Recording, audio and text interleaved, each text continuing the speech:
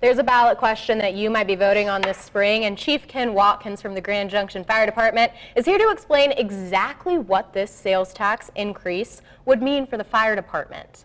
So what exactly are you guys, I suppose, asking for in this ballot question? Yeah, thank you. So the fire department needs are pretty easy to understand. As the community has grown, we do not have fire stations in the outlying areas where we've seen a lot of growth. So we need additional fire stations to cover our geographical area, but also to make inroads into our longer response time areas. So we're asking for 3 additional fire stations, 2 in the north area, 1 in the east area, that would help improve that for our citizens. And I know it's not just for fire. The police department is also involved in this, but one of the things that people might be a little bit confused about is they might say, oh, well, what about the public safety sales tax that was passed last year? But that doesn't actually go to you guys. A little bit went to dispatch, right? Will you explain that for me? Yeah, thank you. So the Mesa County public safety tax that was voted on last November was primarily for the sheriff's office and the district attorney's office. There was a small amount that goes to the city. We're dedicating that to dispatch services, so that money is not being used at all for police officers or firefighters.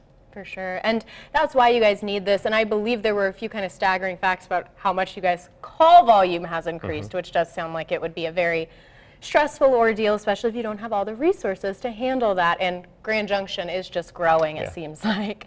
But it would also help our police department. Now, what would it do for the police department? Well, the police department's challenge is that as the call volume has grown for them, just like the fire department, the officers are really going call to call to call. And so they do not have time to do quality community policing where they're actually out patrolling and doing things other than being on calls or doing the administrative work on those calls. So this ballot question would add police officers to spread out that workload and help them have more time to be more out there doing more community policing. Yeah. And then there's also some transportation needs that this would meet. One we actually just talked about in the first half of our show, the I-70 and 29 road interchange, which I would love another exit off the highway personally, but that's kind of a personal thing. But then you guys were also thinking about improvements to 24 and 25 road and creating the F&a-half road parkway. I know there's more than that, but those are the 3 big ones, correct? And what would that do for you guys who are rushing around to calls and using these roads probably in the most serious fashion that many people need to use them? Yeah, that's a great point. I think that people probably forget that the transportation network really is all about public safety also. So we need these transportation expansion, the roads you talked about, to really help us with our response times, get around into those areas in the community that we need to be. So we have this ballot question, if it does include transportation, it's not for maintenance of roads, it's for true expansion of the road system.